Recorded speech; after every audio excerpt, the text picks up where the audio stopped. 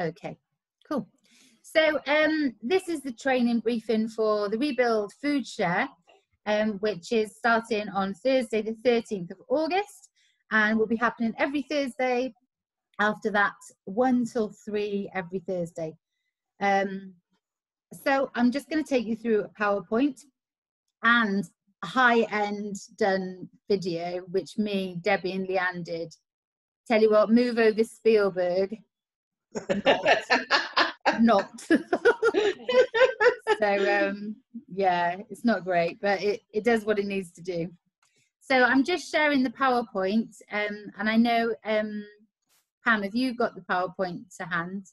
No, doesn't matter. That's okay, don't worry. So the start of the PowerPoint is a poster of the food share, and it just says that we are happy to announce that Fair Share is back. Free food at CF61 every Thursday, 1 till 3 p.m. at CF61. It's a really nice poster. So if you're able to, you can cut and paste this into an email and send it to any friends, relatives, people local that you think might be able to distribute this to let as many people know as possible. So that's our first volunteering opportunity, is to promote it. So if you can do that at any point, that would be really helpful. So why are we doing this? I suppose we've been, the ReBUILD team have been trying to help people with their mental well-being throughout the COVID-19 pandemic. And it's been an interesting journey. We've had to adapt and be flexible and learn lots of new skills to be able to meet people's needs. And the Wellbeing Cafe every Wednesday has come out of that, and the Time for You session every Friday has come out of that as well. And we also have a telephone befriending scheme, which is slow in starting, but is meeting a need for a few people. There's also, throughout this pandemic, there will be inevitably financial insecurity for a lot of people in our community. And that will mean, you know, there's going to be some problems for people maybe getting food on the table for their families, or they're just finding they've got children and they want to use money elsewhere. And if we can provide them with a little bit of, you know, a boost so they can spend their money elsewhere, that would be fantastic as well. And also, you know, just looking after our planet still, just using end of day food waste as well, just trying to be responsible so it doesn't go into landfill. So that's the aim of it, that we're hoping just to serve our community and help people with their mental well-being and some financial insecurity. It's going to be a drop in the ocean, but it's always worth dropping stuff in the ocean than not dropping stuff in the ocean. So I want to reassure you that safety and well-being is paramount. It's the first thing. Your safety is really important to us, and your well-being is a priority to us. And it's your choice whether you come along. If you find you volunteered to come along for a session, and you come along and there's just something that's not feeling right for you, maybe you're feeling a bit more anxious that day, maybe there's just something about the environment, please, please, please don't stay if it's causing you distress like that, because your well-being is definitely our priority, and we will make it work without you. We prefer you to be safe and to feel happy, rather than do something which is going to make things worse. Is that clear? Do you understand? Yeah. So, and we want people in the community to feel that safety. And it's like with horses, they can smell fear. I never pet a horse. They don't like me. I'm scared of them. But I think people if we're generating anxiety, that can be passed on. So I don't want you to feel anxious about volunteering here. I want you to feel happy and safe, and find it enjoyable that you're once again able to hang out with other real people in real flesh, and make a difference. Yeah, I'm looking forward to that, seeing actual people. Me too. Yeah, so we're really excited about it. So what's the setup going to be? How are we going to do it? Now, this is where you get to see our excellent filming. Mm-hmm. Pam, I'm going to send this to you. Right. but she says if she can find it. Here it is. I'll send all this to you after, and then it'll all make a bit more sense. But essentially, we're going to talk it through how the room is set up. Right. So I'm just going to share the screen now. Now in a minute. Here we go. So, okay, it's nearly 4 minutes long. So here we go.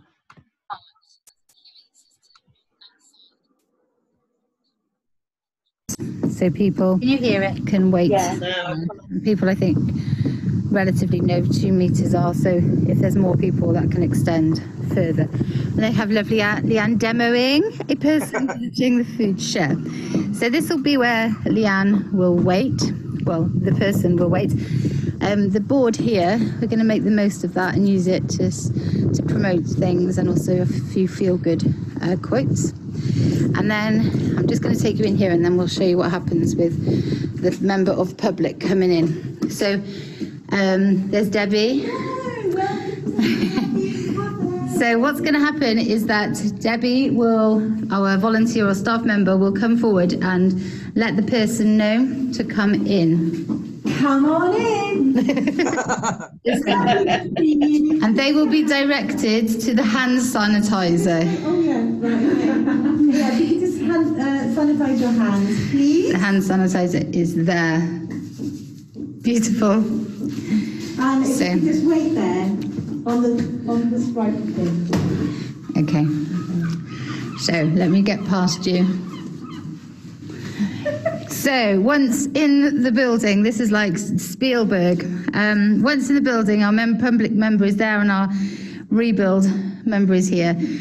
So then what's going to happen is that there's going to be different sections of food. So maybe this will be breads, then we'll have vegetables, then we'll have dried goods, and maybe miscellaneous. But we will have 6 of these screens. So behind each of these sections will be a volunteer or a staff member, and in front will be a few items, and then on the tables behind will be the bulk of the stock, which will be brought forward. So the member of the public then will be asked to come along and have a selection of our finest goodies. And then depending what we've got in stock, we'll be asking them to take either choose 2 or 3 items. No, it will be here in front. The food will be here in front. And they will choose, and then it will get popped down, and they'll put it into their bag. And then that will continue. Beautiful. Ta-da-da. They're very good. And thank you for coming. Thank you. So we've also got a safety table, a volunteer safety table over here. And we've got masks for you to wear if you would like. No, you will be wearing masks, sorry. We've got material masks and also these medical face masks as well. And the aprons, and if you so wish, you can wear one of these plastic visors as well. But that's down to you and how you feel safe. Then there's, that's it. Toilet or no toilet? For toilet or no toilet will be for volunteers only. So, and the toilet, there's one through that door, and then there's a little one through that door. That's our little video. We're looking forward to seeing you. Take care. So this is CF. So that's that. Very good. That probably didn't make much sense to you, Pam. I could visualise. Okay. A bits of it. So a few little changes that we've made since then. Are you still with us, Teresa? Yeah. Yeah. A few little changes are that the hand sanitizer at the front of the building is actually really gritty and turns into something like PVA glue when you put it on. Oh. So we're not using that hand sanitizer. We've got pumps on a table with masks that are optional for people to pick up if they want to. So they might feel safer to do so. So that's what the hand sanitizer. Also, the screens now cover the whole of the front. There's no gaps in it. And the other thing... Can we bring our own masks? Yeah. Yeah, we'll talk about that in a little bit. And what was the other thing? Oh, toilets. We've decided just that we're going to use the disabled toilet only for us staff and volunteers, so we can keep that nice and clean, and it'll have wipes in there for us to wipe down after we've been to the loo. All right? Yeah. So I'm going to go back to the PowerPoint now.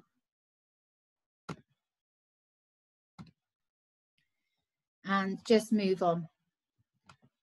So volunteers, staff and safety, COVID-19 safety measures, standard infection control precautions.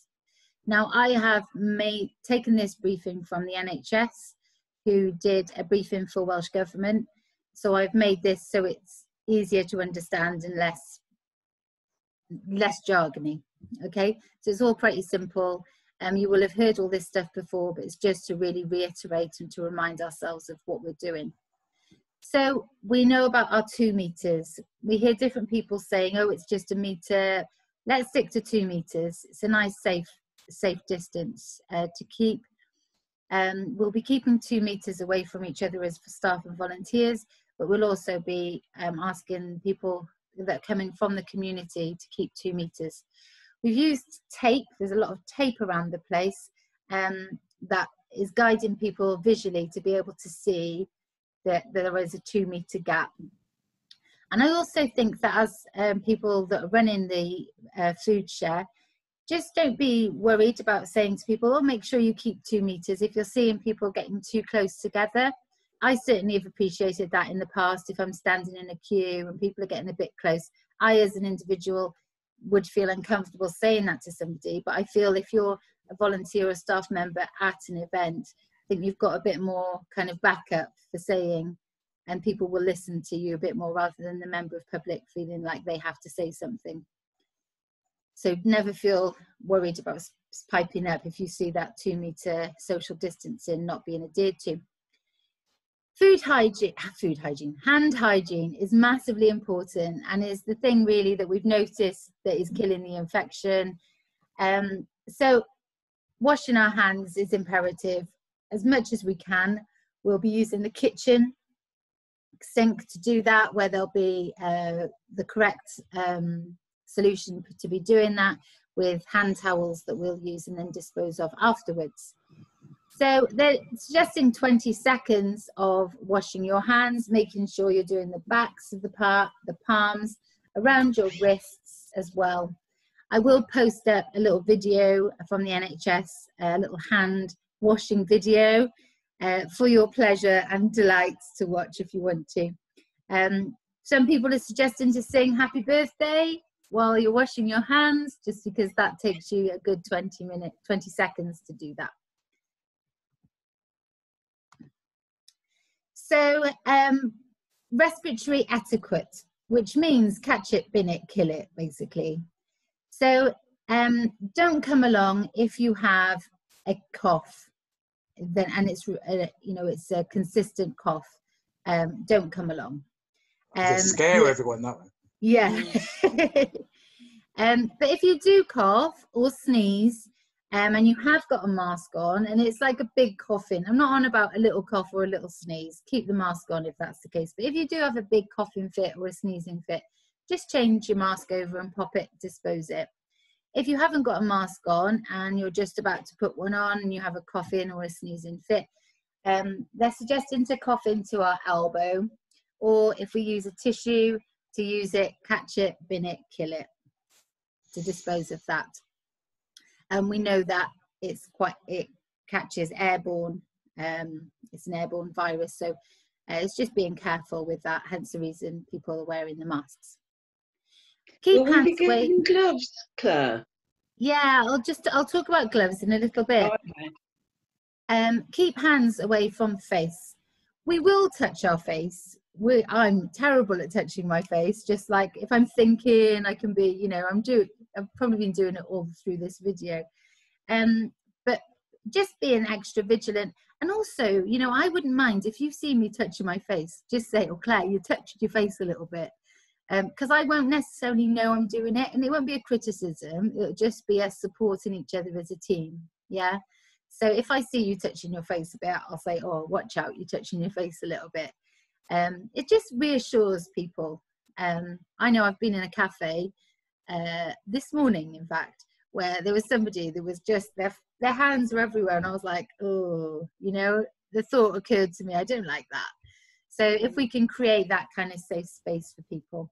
If you do touch your hands and your face and you're aware of it and you haven't got gloves on, go and wash your hands or use hand sanitizer. So the PPE that we will be using is a plastic apron, and we have plenty of them. Plastic aprons will be used, so once you're doing in your position to do the job that you're doing, you only need to change that plastic apron should you go away, go to the toilet, go for some fresh air, take a little break, then just change your plastic apron. We have on offer the face masks, and we have a visor as well. Now, it's up to you which one of those you use. You don't have to wear both. You can have either or. We've got both here. It's just personal preference. I haven't actually worn the visor before, but some people say they prefer it. But just being more careful that if you do cough or sneeze when you've got the visor on, using kind of cough, that etiquette again with a tissue or your arm like that. We'll also be using gloves. Now gloves, it's really important to know that gloves are useless if you keep the glove on and you continue doing it. If you wouldn't have one pair of gloves for the whole 2 hours of the session, because that wouldn't make the gloves a useful PPE. Gloves are for one job at a time. So a person comes into the food share, you put the gloves on, you serve them, you move their container along, and then you remove the gloves. That's for one person. If you were needing to go and maybe move some bollards out the front, you would could put those gloves on, move the bollards, and then remove the gloves. That's one job. Yeah. If we keep the gloves on, we're just taking any bad stuff around and dotting it around the place. So we're going to be changing gloves quite a lot. Gloves are more changeable, yeah. We will have tongs. People that are working on the station where it's dry goods, you wouldn't necessarily need to wear gloves. For me, if I was working on the bakery or the cake section, I'd probably want to use gloves, because you might come into contact with food items a bit more that aren't packaged. Does that make sense? Yeah. Okay. And of course, just keep washing your hands as well. You can never wash your hands too much. So PPE at the food share session, do make sure that it's comfortable and put in place and will not need adjustments. So I know when I've put on my face mask, sometimes I haven't quite got it around my ear properly, or I'm feeling a little bit uncomfortable, and then I'm fidgeting with it. Equally with the visor, you'll probably be quite self-conscious, fiddling with it a little bit. Just get used to using it so you're not kind of constantly touching and moving it. And make sure that you take breaks before putting it on, and whilst you've got it on, and keep hydrated as well. We will have a water station whereby we just encourage you at any time, making sure that your post is covered. Go and take off your PPE, have a drink, maybe get some fresh air, and then come back to your post. I don't want you ever feeling like it's just too much, because initially I think it will if we're not used to wearing it. Don't take it off in the front when you're serving people. Don't take it off and leave it on any tables.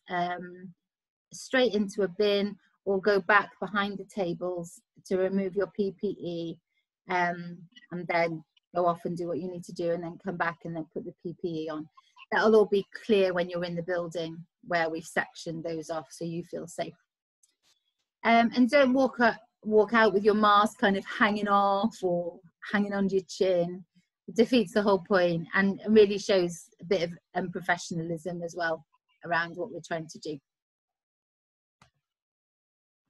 Any questions around anything I've said already?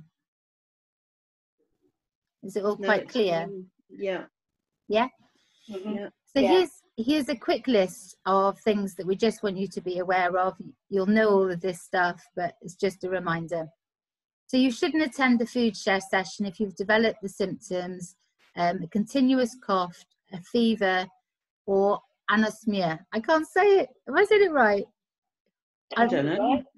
It's the loss of sense of smell, basically. So those are the three kind of sort of signs that maybe you have COVID-19. And if you are unwell at the food share session, you should go home as well. And please don't stress about that. If you're unwell, you're unwell. You know, you're not letting anybody down. It's, once again, your safety is really important to us, and your health is really important to us. If you have a household member who's developed COVID-19, the whole household, including you, needs to self-isolate for 14 days. Make sure you wear clean clothes to the food share session.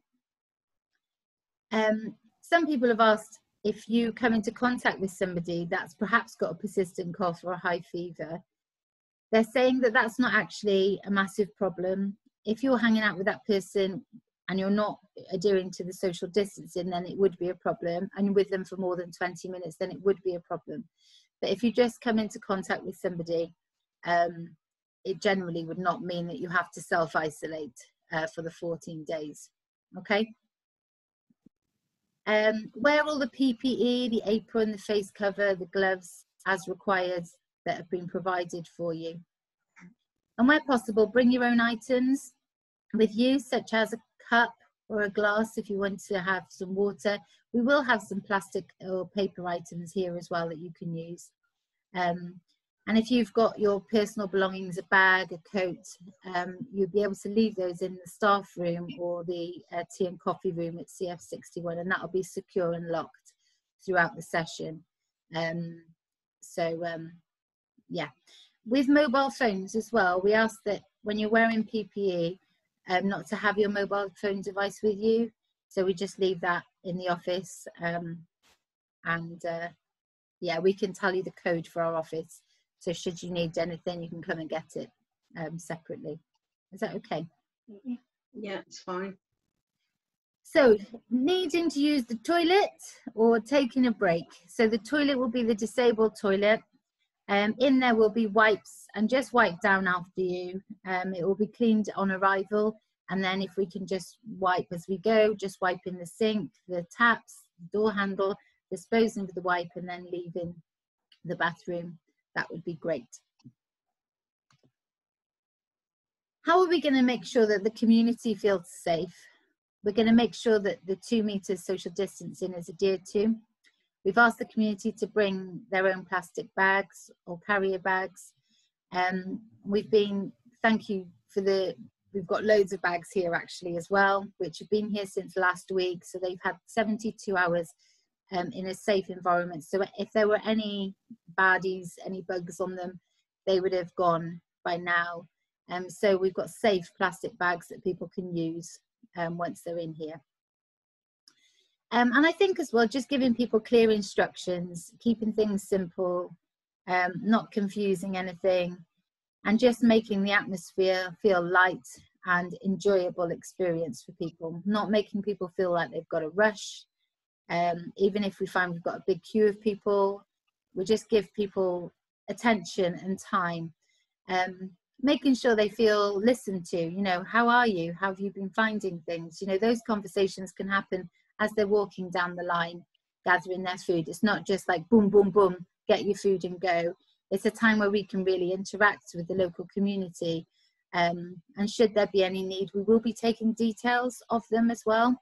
So if somebody says, you know, actually, I'm really struggling around my mental health, or financially we're really struggling, we've got their details and we'll be able to send them information just to maybe help them out or encouraging them on their journey. Because we don't know where people are going to be when they arrive. So it's a personal and collective responsibility, all of this. We know all the information. we as ReBUILD have done the most we can.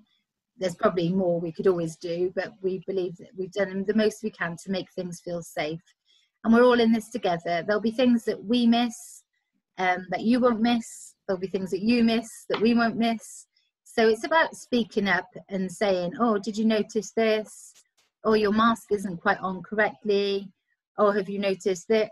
You know, just really good communication between us all can make us all feel really safe and looked after as a team. And asking questions, you know, there's never a daft question to ask. I am the queen of daft questions. I ask them all the time, but I get the answers I need. Sometimes the answer is I didn't listen properly in the first place, but that's okay. It's really important that we feel like we're able to kind of just be in this together, and we're all free to express ourselves. And if we see something that's amiss, then we can, if we don't know about it, we can't change it, can we? So, and we're always looking for ways that we can improve the things that we do. So we're coming to the end now. What's it going to look like on a Thursday? So we're going to have a maximum of 4 people per session, and everybody will go on a rota. Nathan is going to be, unless he wants a Thursday off, he's going to be quite a consistent at the sessions. And then there'll be myself, Debbie and Leanne, obviously Teresa and Pam. This week we've got Nathan, we've got Pam, we've got myself, and we've got Debbie. So we're the 4 amigos this Thursday. Mm-hmm.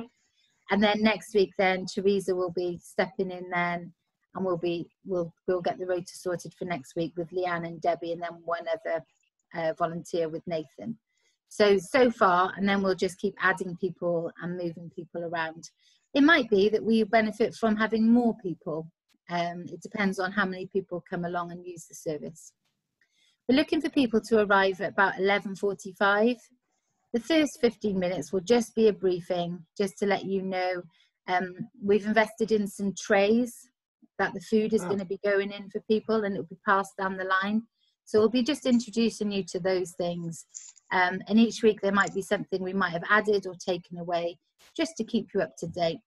And then we'll spend an hour then just putting all the food out, listening to a bit of music, and just socialising and catching up with each other, and trying to set up and create a nice environment ready for people to arrive. The doors will open at 1 o'clock and will close at 3 o'clock, or until the food goes. As we know, this is all a little bit of a lottery, because we never know how much food is coming, and we never know who's going to actually want food. So we're hoping that it all works out, and we get rid of all the food we have, and we're able to provide food for everybody that comes to the door. We'll manage that with communication with people that arrive, with how much food we've got. So we're just clearly communicating. If there's a massive queue, we're going to say to people, look, we've only got X, Y, and Z food. We're going to try and give you all a piece of food, but we'll be communicating that while they're standing in the queue. Hopefully it's not raining. Yeah. But if it's raining, people will bring brollies, yeah, we'll see. We have got another idea should it rain, but that's worst case scenario. Using the corridor. Gotcha. All right, yeah. So when the food share ends, let me just say before I say that bit, if you need a break at any time, just make sure you've got your slot covered, and then go and take a little break. Okay. When the food share ends, then the volunteers and staff will take a 15-minute break just to sort of breathe and debrief, and then we'll do the cleaning and the tidying up after that. So who's involved? What food have we got coming in? So we've linked up with Fair Share Cymru. Actually, it's Fair Share Go is that first section. Fair Share Go do Waitrose and Tesco Culverhouse Cross. And we've got their big pickups. So that's on a Wednesday evening for both of those pickups. We've got Fair Share Cymru then, so I've done it the wrong way around. We'll pick up the Barry pickup. Now we've paid to be part of this service, and we get, I think it's 50 kilos of food. I think that's right. It's a lot of food. That's a lot. I don't know how much that actually is in reality, but we'll find out tomorrow. Yes. So that's going to be dried goods, fruits and vegetables. So that will come on a Wednesday, ready for the Thursday. And then we've got the St. Athan Co-op pickup on a Thursday morning. And we're partnering with an organisation called Need to Feed, who is a voluntary group that started at the beginning of lockdown in St. Athan. And they've been collecting all across Cardiff and the Vale and are distributing throughout the week. So we're working with them, and they are providing some extra food for us on a Thursday morning. Oh, so it's really good. We've got a lot of food. I'm sweating on the fact that we might not have the people that turn up, but we've done our best to sort of promote it as widely as possible, and we just need to see what happens on the day. That's the end of me babbling. I will send you this PowerPoint through the YouTube link with the videos. So if you need any refreshing, you can dip into that, or you can just look at the PowerPoint for the notes rather than listening in again. Any questions or thoughts? Any things that you think I might have missed out? Anything? Have you given a flyer or a poster to the people that give out food bank food? They aren't doing it in Llantwit Major. Oh, okay. But we have connected in with the food bank in the Vale of Glamorgan, who know about it and have been promoting it for us. Oh, excellent. So, okay. Yeah, they stopped doing it like locally. They just had a central area, and they were doing the food parcels to people. Oh, yes. So that were being taken to people's homes. So they did it that way. But yeah, good idea though. Anything else? Is the council aware what you're trying to achieve as well? So they can put it on their website? Yeah, we've done that they've got a Facebook page, a Vale of Glamorgan Facebook page.